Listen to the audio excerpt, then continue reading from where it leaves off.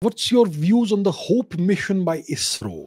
What are the implications and what's the possibility of the mission being a success? Hope mission. Let's quickly Google it. It's a mission designed to simulate the conditions that you encounter when you're living on Mars or possibly the moon. So ISRO Hope, and this is in Leh. Not in Leh. It's in Ladakh. So this mission is happening in Ladakh. Where do we see? Which one do we see? Let's take a look at this. ISRO launches Hope mission in Ladakh to simulate astronaut life for Gaganyaan.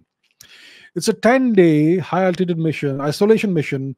So you'll have this sort of, igloo kind of facility in which you'll have some people who will be isolated for a certain number of time, certain number of days. The Russians have and the Americans have done such missions in the past. So isolating astronauts on the Earth in simulated environments that are similar to what you will find if astronauts will be on the moon or on Mars. And the Russians and Americans may have done missions that are in excess of 1 year long. This mission that we are launching in Ladakh, it's a 10-day mission, high altitude isolation mission. August 1, it was launched, so it could get over in a couple of days maybe. It's at 14,000 feet. It simulates the extreme conditions that astronauts might face on long duration space missions to the moon or Mars. It's part of preparations for India's Gaganyaan human spaceflight program and future interplanetary exploration. There's a 2-person crew.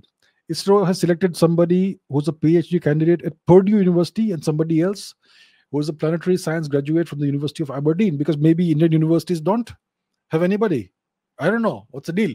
Anyhow, so it's a mission that's designed to simulate the conditions that astronauts will face if they are on a mission to the moon or Mars or maybe space. Isolation and so on. It's good. Will the mission be a success? Of course it will be a success. It's a 10-day mission. Anybody can survive 10 days in isolation with somebody else. But the real problem is when you are stuck with somebody for a year or two. Let's say you're traveling to Mars on a space capsule, a spacecraft with let's say a 3-person crew. The voyage to Mars will typically last about 9-10 months.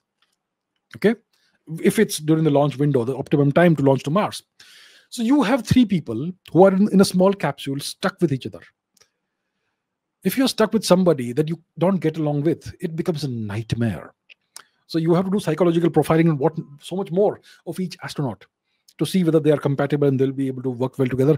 And then you have to prepare them for such missions by doing things like this Hope mission. So you simulate the conditions of a space flight, of a long space mission, and are you able to survive together in isolation and get along together and do all that's required and so on. So that is what this mission is like. This Hope mission, it's a 10-day mission. Eventually in the future, we'll have longer missions that will happen. And Ladakh is a great environment for this sort of mission.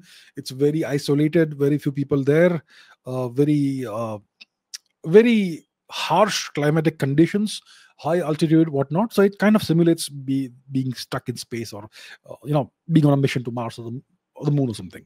So yeah, it's great to see this happen.